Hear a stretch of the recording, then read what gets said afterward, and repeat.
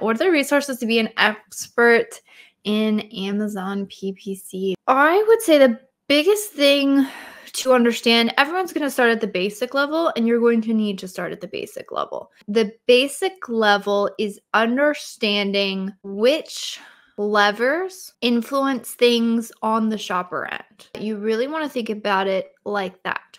So for example, a lot of us, myself included, get stuck inside of advertising console, right? We're like, we have exact match, we have broad match, we got phrase match, and we have these campaign structures or these campaign structures.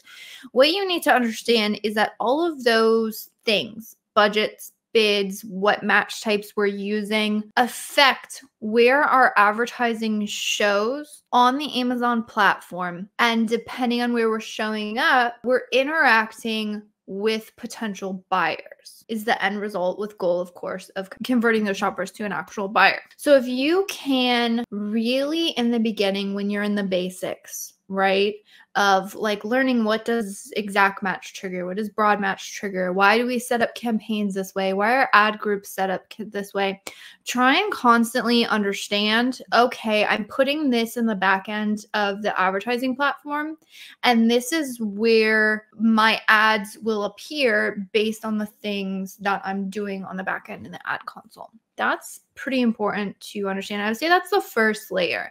If you can start off your Amazon ad journey really starting to connect those dots, that will be very helpful. The other layer that you're going to get into is, once you've kind of understanding what's what and what is where, is you're going to want to understand analytics very heavily.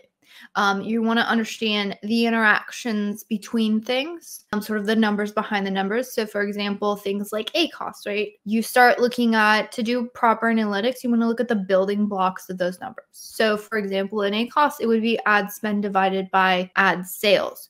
You want to understand that dynamic and understand that that's a division problem, which is also a fraction. And in fractions, if you reduce both the numerator and the denominator, it is still the same fraction. Meaning if my ad spend decreases at the same rate as my ad sales, I don't actually improve ACoS at all. So you're starting to understand those interactions between the numbers, what things influence each other. That would be the third layer, and then, or the second layer. And then I would say the third layer, which was actually an answer to a question. If you are specifically talking about how to become an expert and really desirable as to be employed to manage Amazon advertising. Now, if it's just you're managing it for yourself, I would say focus on those two layers. But if you're looking to have a career in Amazon ad management, I would say the third layer, and arguably the most important layer to have, is leveling up your communication skills. Good communication skills, regardless of whatever career path you choose, are going to make you significantly more valuable as an employee.